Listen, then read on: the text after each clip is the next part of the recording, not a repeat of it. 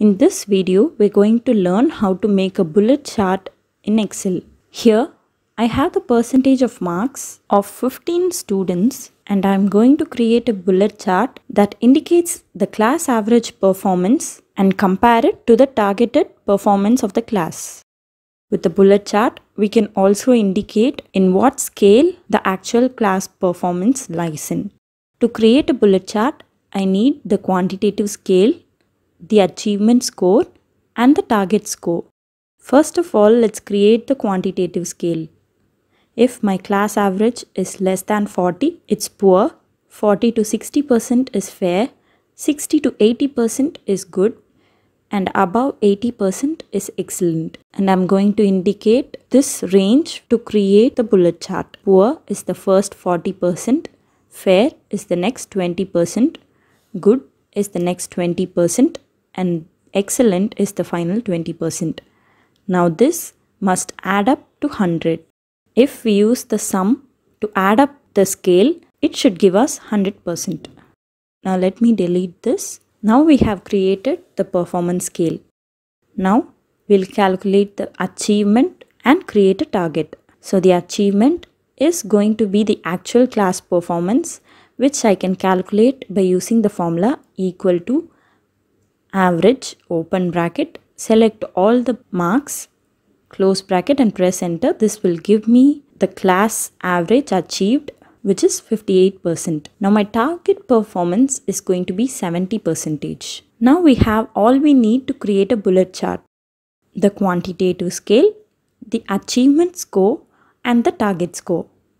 With these, we can now go ahead and create our bullet chart. First, select all these values. Now go to Insert, click on Insert Column or Bar Chart and select the second option, which is Stacked Columns. Now my chart is created like this. Click on the chart, right click on the bars and select Data, or you can choose the Select Data option under the Design tab. Now Select Data Source window opens. Here click on Switch Row and Column and click OK. So our chart becomes a single stacked column chart.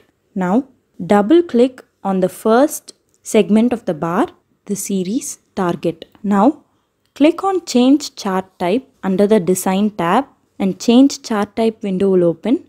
Here under the Combo Chart options, change the target chart to Stacked Line with Markers chart. Now the first bar segment, that is the series target, has changed to a marker. Now click OK. Double click on the marker and under Fill and Line, go to the option Marker and select Solid Fill. Here you can change the color of the marker. Now under the same marker tab, open Marker Options, select Built-in and change the marker type to a dash. You can also increase the size of this dash. And under Fill, you can change the color of the marker.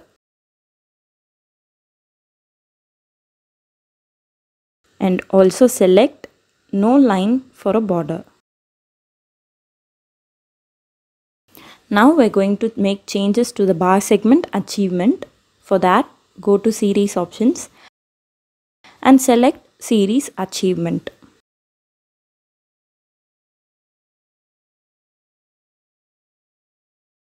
Here, go to Series Options and select Secondary Axis and increase the cap width to 500%. Now let's delete the secondary axis.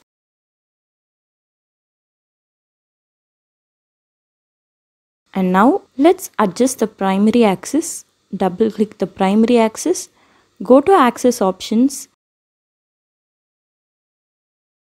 and change the maximum axis to 1.0. Now our axis is 0% to 100%. Now double click on the Achievement Series bar, go to Fill, Solid Fill and select a dark color.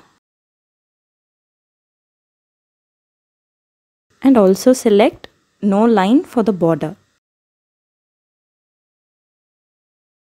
We're almost done. All we need to do is customize the performance scale. Double click on the first bar segment, which is excellent. Click on fill, solid fill. I'm going to give a darker shade of green to indicate excellent, a lighter shade of green for good, yellow for fair, and red for poor. Now go to series options and increase the cap width. Now our bullet chart is done. Let's add some finishing touches by including the axis titles and the data labels. Let's change the chart title to class average versus target. You can delete this x-axis. Change the axis title to academic performance and the y-axis title to percentage of marks. Now we can adjust the achievement bar by changing the data. Here our achievement is at the scale poor. And if we increase the achievement score, our achievement has exceeded the target score. So this is how we make a bullet chart.